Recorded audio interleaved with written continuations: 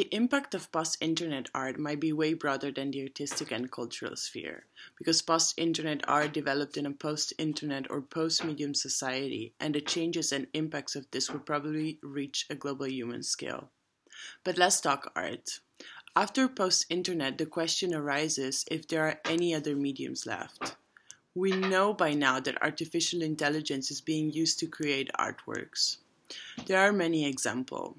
Jane Kogan is an artist and programmer whose main focus is how generative systems, computer science, and softwares can be used creatively for self-expression.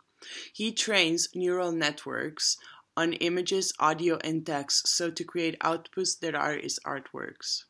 To see example of his works, please refer to our Instagram scanning the QR code.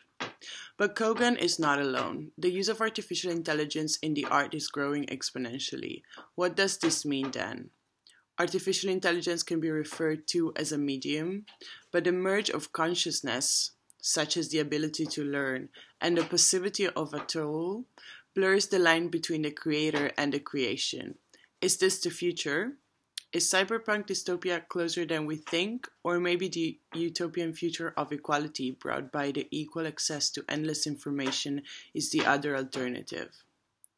To conclude, post-internet art reached the realization of the limitation of the medium of time and space, connecting the network consciousness to the individual reality, and is looking for the next level. Because post-internet does not refer to a time after the internet, but rather about the internet, the relationship between the everyday new technologies and the way human nature deals with it and adapts to or influences it is where we might find the answer to our questions.